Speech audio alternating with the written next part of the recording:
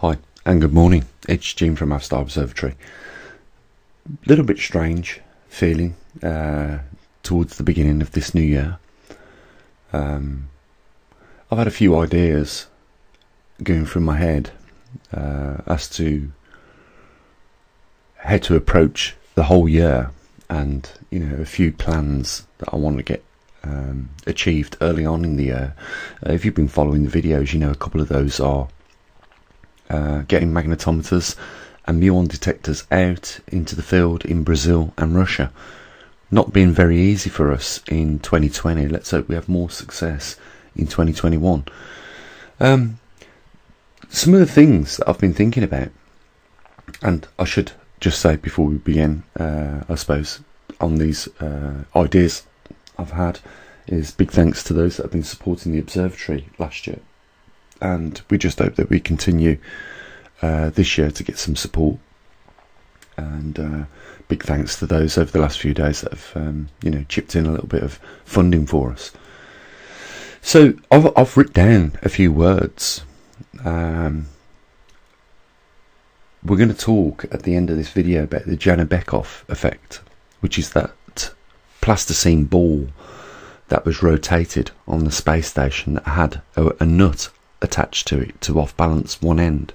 I'm going to talk about that, and a couple of other words I've written down in front of me is perspective, success and relativity. I think these are the main things of which I've been thinking about. Okay, so I'll just give you an idea of where I'm coming from. So you're positioned on a hilltop somewhere, watching a train go past in the distance, and it's really far away, and you can put your little finger up and compare the size of what you see in the distance, this huge train, which it's huge. If you're standing at the at the station as the train goes past you, how big the trains are and the noise they make and everything, but now we're looking at it in the distance and it's quiet, you can't hear it, and it looks teeny weeny, like a worm going across the countryside, very small. And I think that is something that Albert Einstein was talking about, relativity. Things are only relative to you according to the position that you're in to view them. I hope that's what he was talking about when he was talking about relativity. We know when he was talking about relativity, he was talking about lots of things, wasn't he? Like quantum physics and stuff like that. And we get into this crazy world of quantum physics where, if you put a cat in a box, close the box, apparently if you can't hear the cat moving around in the box, it's no longer there until you open it. Then it's there. So, this is just a few of the ideas that I've had rattling around in my head. And another one is successfulness. I think you can only measure success on an individual basis. One person's success compared to another would be completely different. Let me just talk about that for a little bit. Let's say you're 12 years old and you've got leukemia and you're dying, and you feel that you've not been very successful because you never made it to 60 years old. You see, everybody's level of success is on different levels. Some people, a lot of people, as you know, claim success as being very rich and wealthy and having a lot of money to do different things in life. But life is still a life. You can get to 60 years old and have no money in your pocket, but you've been very successful to get to 60 years old. I suppose another word here to throw into the mix is humbleness. Being grateful for what you've had. So, I think the three words that I've had going round in my head the last week or so all have something to play in each other. So relativity, successfulness and perspective all have a part to play in each other for various reasons. So where does the Janibekov effect come into it? Okay, so I suppose I should start really by showing you what the Janibekov effect is, so you get a bit of an idea. So well, let's do that.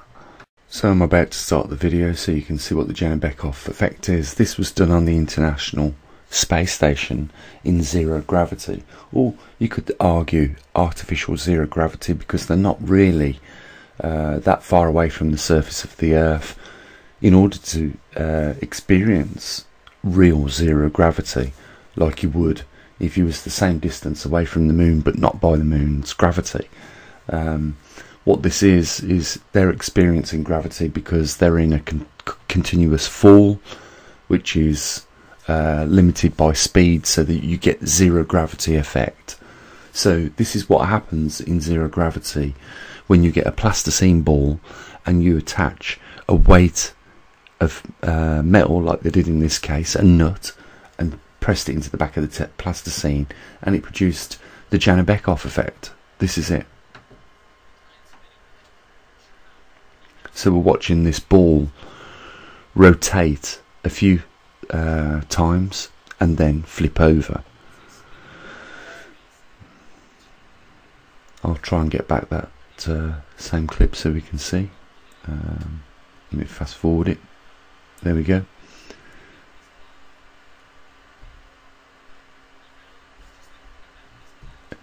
And my question here is, you know, if we compared the Earth, which is in zero gravity, you know, the Earth is rotating around the Sun, and it is, you know, doing a rotation in 24 hours at 1,000 miles an hour. What would happen if the ice caps built up over one hemisphere more than the other? Would we get the Janibekov effect? Well, I suppose that just depends on how much weight of ice was placed on the northern hemisphere. But one thing that surprised me about this is the lack of information. This was something that Janibekov, the Russian astronaut, discovered when he undone one of the nuts that held a control panel to the wall of the space station. But nevertheless, it was classified instantly for 10 years, kept secret. And I'm just wondering whether they had actually done more experiments to the tune of how little a weight would you have to place on the ball for it to actually flip, because we could model easily how much would be the critical point of Earth building up an ice belt over one of its hemispheres that would imbalance in terms of mass the rest of the world to create the Janibekov effect. And you know, I think it's important because of something that was mentioned in the Bible, and I'll get to that right now.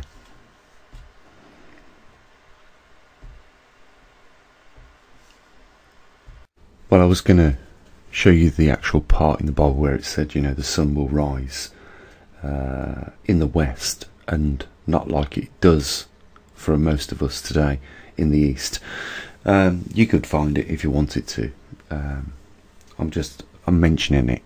Well, the point is that if we was to experience the Janibekov effect through an ice cap building up over one hemisphere more than the other, imbalancing the Earth, the Janibekov effect would actually happen, and in turn, you know, it would rotate for a while, which would allow us to see the sun coming up in the east, and then flip, and from that point on, the sun would come up in the west.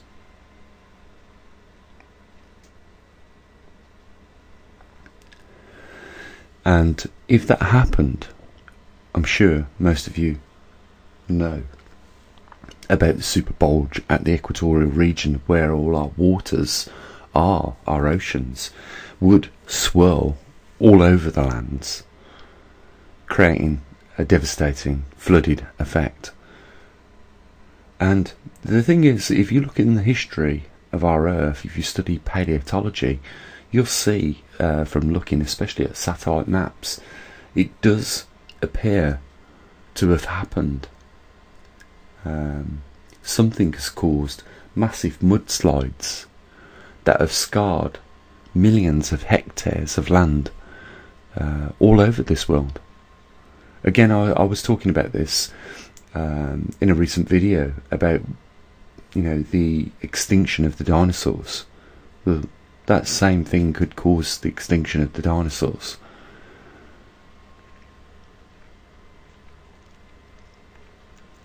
It's just a matter of how much weight tips the balance before such a thing happens. And we go about our daily lives, you know, not even most of us knowing about the Jenner-Bekoff effect. And you know, we have to now think about this, because the Russians classified it, and I bet you they classified it because they did further measurements to know what was the critical point that sets up the Jenner-Bekoff effect.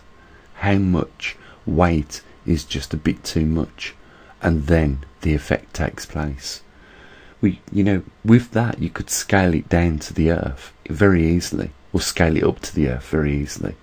So you know the mass in general of the Earth, and then you know the mass which is the critical point at which sets up the Jenner-Bekoff effect, which would need to be on one of the hemispheres of our planet. We do go into glacial and interglacial periods, but are they severe enough to set up the Jenner-Bekoff effect? You know, we're talking about masses of kilometres of ice that builds up, and therefore masses of metric tons that build up on our hemispheres as we go into winter.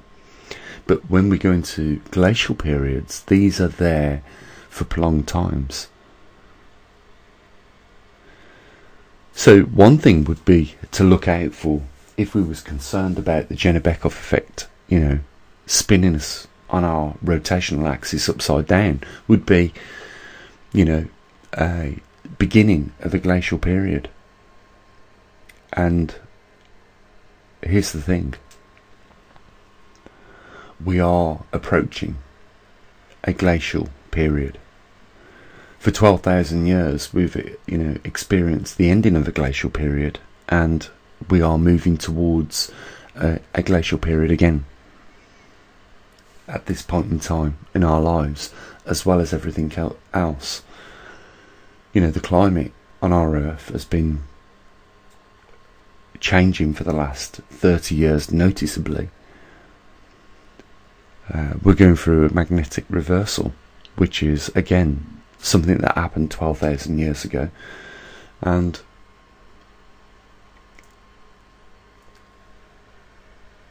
it does look possible. That's the thing. I'm not sure why.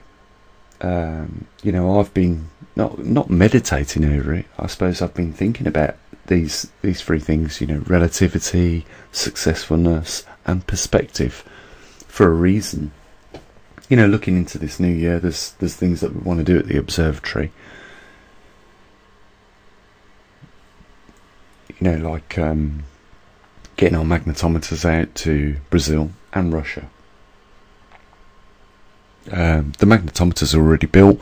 I'm in the process of finishing off a muon detector, and you know, I can put another one of those together as well, send out as a package. We've got for Brazil, you know, a battery backup system which will last probably about 4 hours, keeping the equipment running should there be a power cut, which is common in that country.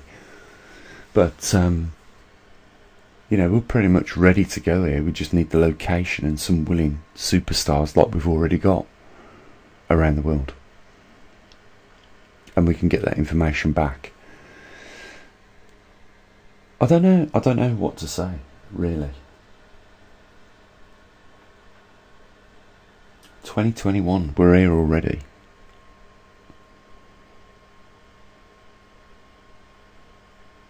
And the clock is ticking. We're approaching 40 degrees with respect to the migration of the magnetic North Pole, we will reach a total of movement of 40 degrees across the northern hemisphere in around about 2.5 years. At that point, I believe we'll be entering the weak field lines, leaving the strong field lines, and we should get, this spectacular event begin to take place.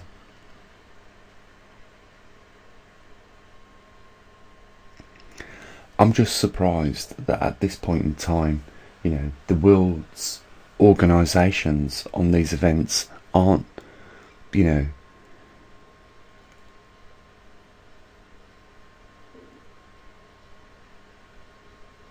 informing everybody around the world about this. Maybe they're going to wait to the last minute and then they're going to make the spectacular announcement to the world so that everybody knows in this world what it is we're actually heading into. And when we're talking about successfulness, for those people that think successfulness is about having lots of zeros in their bank account, at that point in time it's going to be irrelevant. I think that is what the message is about. That's why I've probably been thinking about this for the last week or so. These three words, relativity, successfulness, perspective, is about, trying to put it in a way where people can, get to grips of what possibly is about to happen on our world. And I suppose people need to think about these things. Perspective. What is successfulness, and how does that fit in your life? How is it relative to you? I suppose that's the thing.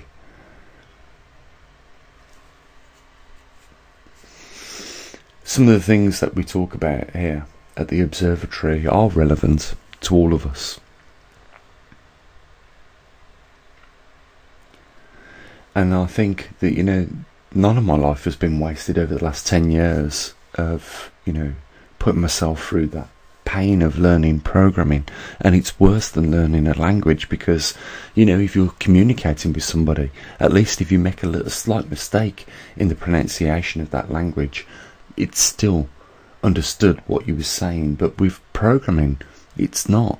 You get one full stop or one colon or, forward slash in the wrong place, the program simply doesn't work, despite there being 1,000 lines of code correct. You make that one mistake, it doesn't work. And that was painful to actually teach myself that. But we got there. We've got some good equipment, we've got some good electronics that do those tedious tasks of measuring, every 3 seconds the magnetic position of the North Pole, and the tedious task of every 15 minutes measuring the strength of the magnetic field around one of our magnetometers that we've got around now the world in the field. So maybe the whole point of this video was to just allow you guys to put in perspective some of the things that I've been thinking about, because we're in the new year now. We know that we're getting close to a point in time in the future, 1 year closer to that point in time in the future, where things are going to start becoming more relative to us, and relative to people that are completely unaware of what's going on.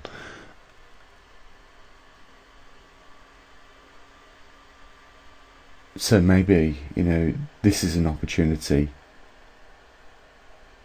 for us to do something about that. We could equally say that we are standing on the track. In the distance we see the train arriving. We know if we stand on the track, we'll get hit by that train, and we have the opportunity to move aside to it. Maybe that moving to the side of it for you guys is preparing a little bit for the event, whichever it could be.